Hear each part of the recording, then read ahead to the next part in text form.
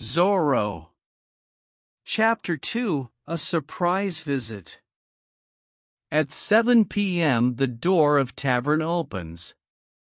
Sergeant Gonzalez and the other soldiers are standing near the fire.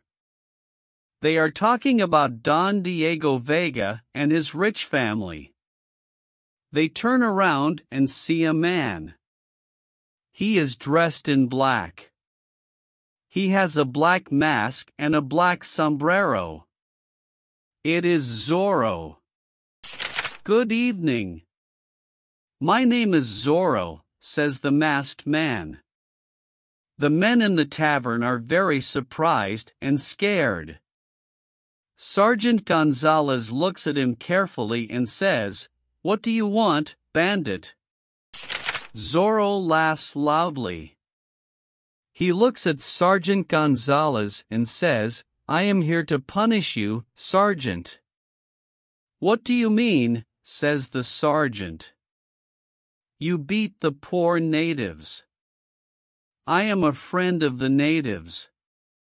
I am here to punish you." "You idiot! The governor wants you dead or alive," says Sergeant Gonzalez. He pulls out his sword and wants to fight.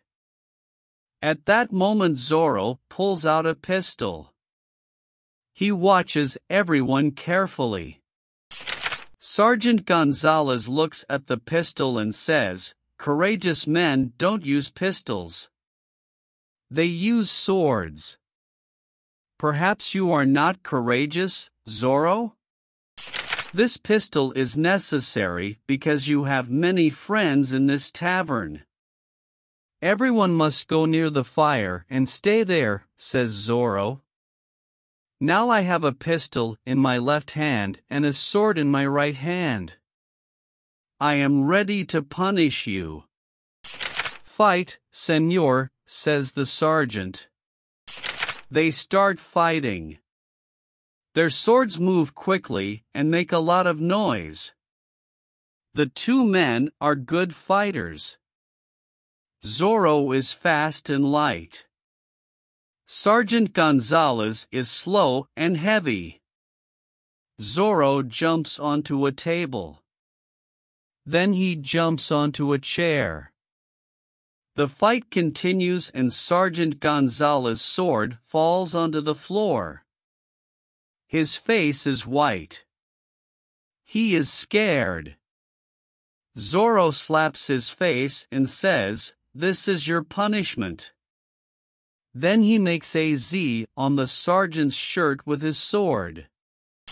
Zorro runs to the window. He opens it and says, "Good evening, gentlemen." He jumps out of the window and disappears.